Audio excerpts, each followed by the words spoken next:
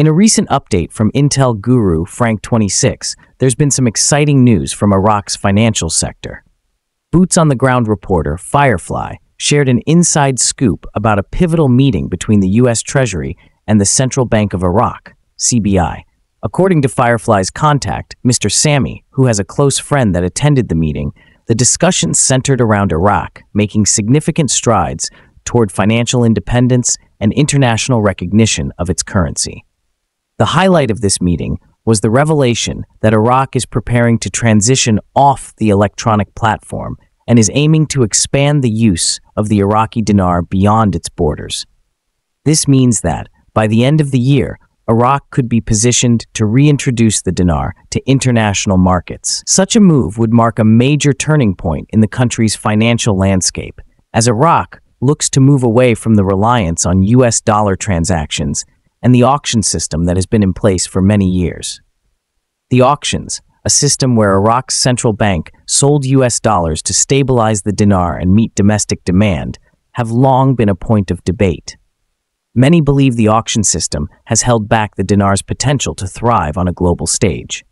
Moving away from this system could allow Iraq's currency to operate more freely in international markets, offering a pathway for the dinar to appreciate and gain strength. According to Mr. Sami's insider, the goal is for the dinar to eventually become an international currency, opening up opportunities for foreign investment and trade in Iraq. FIREFLY emphasized that, while significant steps are being taken toward this goal, the true breakthrough is expected at the end of the year. This timeline suggests that for now, we will see incremental changes, each paving the way for the dinar's expansion. These steps will likely involve various reforms, adjustments to Iraq's financial policies, and collaboration with international bodies to ensure a smooth transition. However, FIREFLY's contact made it clear that the ultimate grand prize, the moment Iraq's currency fully enters the international market, may not occur until the year's end. Frank26 echoed FIREFLY's optimism, but also maintained a cautious outlook. He pointed out that the final 2 months of the year will be crucial for the country. During this period, it's essential that everything comes together seamlessly.